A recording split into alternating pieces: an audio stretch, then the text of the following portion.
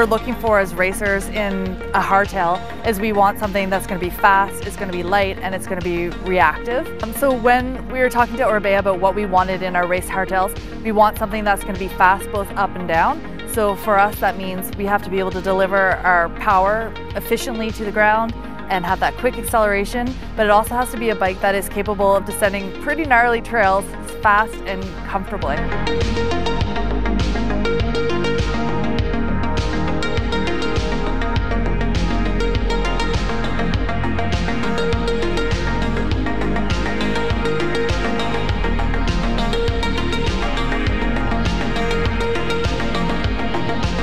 Obviously light, you're going to want to light for going up the climbs, for any accelerations that you're doing.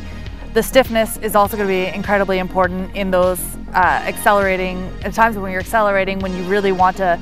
deliver every ounce of power that you're putting through your legs, you want to transfer that to the ground and move you forward.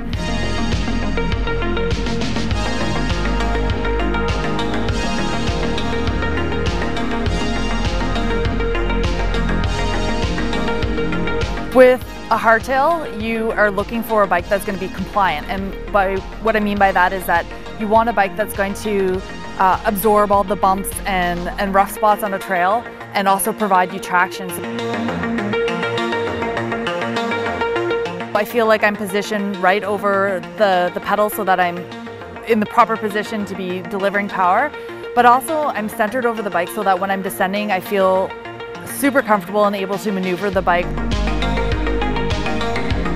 I have tried 29ers, I've tried the earlier models and later models of it, and what I always find is that when I get back on the 27.5, it just fits me properly. Having the right fit on your bike is so much more important than the wheel size in terms of how you're going to perform. Definitely as a racer, one of the most important things that we require on a bike is that it's reliable, because it doesn't matter how good your legs are, if your bike doesn't make it to the finish line, there's going to be no podiums for you. So that's something that I've always loved about Orbea as a company and the Alma, is that it's been incredibly reliable and it holds up to all of the toughest challenges that we throw at it.